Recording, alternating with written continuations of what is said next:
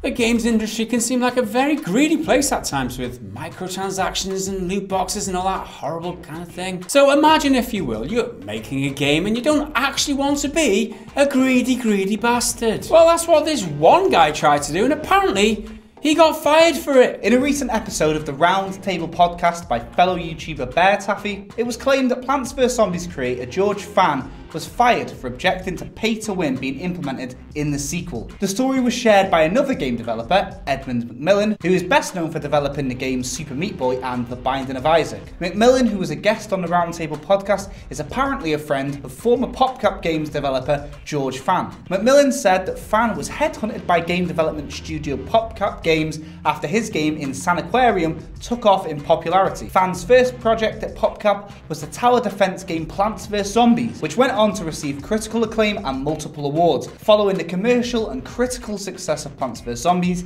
EA announced they had acquired PopCap Games for $650 million and work on a sequel started in earnest. But this is when McMillen's story starts to get interesting. Once work began on Plants vs Zombies 2, which was a free-to-play mobile exclusive, McMillen says they wanted to put pay-to-win mechanics in the game. McMillen said, quote, "They're like, hey, you know, let's make a sequel." They started the sequel and they're like, we're going to put it on mobile and we're going to do this pay-to-win thing. To which Fan responded, quote, I don't know, that's not a good idea. I don't really want to do that with my game. McMillen went on to say, and then they said, you're fired. Like Alan Sugar thing, isn't it? You're fired. Or Donald Trump, if you're in America. If you're in America, then it's Donald Trump. Does Donald Trump still do it now? Is it still on? What happens when the leader of The Apprentice becomes the president?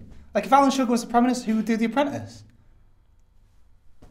So Fan was strictly opposed to the idea of a pay-to-win, and he objected to any sort of microtransactions being implemented in his game. But according to McMillen, EA fired Fan and they went ahead with the microtransactions anyway. What's also interesting to note is that around the same period in 2012, EA laid off 50 other PopCap employees and shifted the studio's focus towards developing free-to-play and mobile games for the casual market. Plants vs Zombies 2 was released in August 2013 and has since been downloaded over 15 million times, making it EA's most successful mobile game ever. Since his firing, Fan has gone back to being an indie developer and he is now working on a new game called Octageddon, which is meant to release pretty soon. But after this story started to make the rounds on the internet, Alan Murray, former employee of PopCap Games and former producer of Plants vs Zombies 2, tweeted the following: "Wow.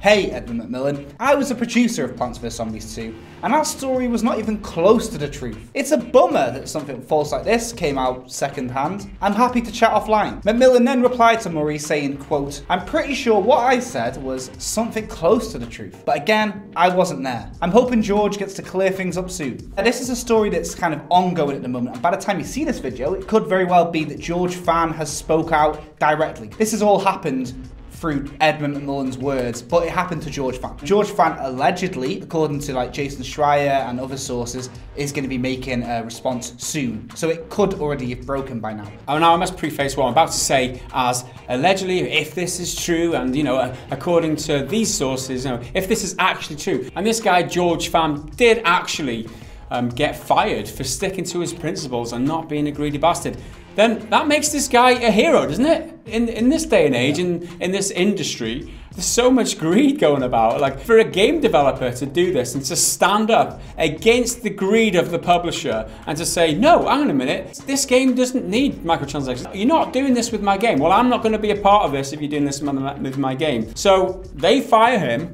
However much of that is true, we don't know. But if that is true, he is a hero in my eyes. You can imagine the kind of dilemma that people are faced with in this situation. Do you stick to your principles, or do you just go along with the trend and take the money? This guy wasn't standing for it. He said no. And this is why, like, fair play. If this is true, George Fan. I'm a fan of George Fan. Can I say that? I'm a big fan, dude. Honestly, well done. Congratulations.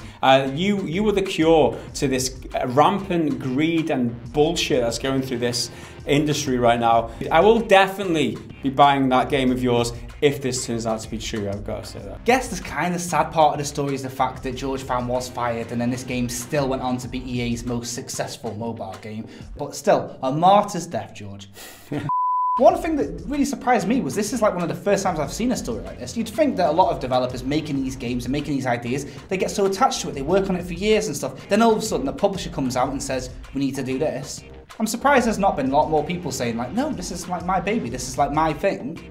Well, maybe George Pham is a lot happier now because he's made that decision and decided to not go against the greed. More people should be doing this in my eyes, but that's easy for me to say, given that it's not always that easy. But being the artist he is, he's probably a lot happier to work on a game he's got complete creative control over, and he can be proud of, and he can say, all this is me. That's probably worth a lot more to him than whatever high salary he would have got just towing the line for big companies. And I'm sure a lot of indie developers would agree that that statement seems a lot more satisfying, you know? How coincidental that this is EA as well. I mean, if anybody, you wouldn't expect it to be EA, now would you? Yeah. EA being the greedy bastards in this sort of equation. Surprise, surprise.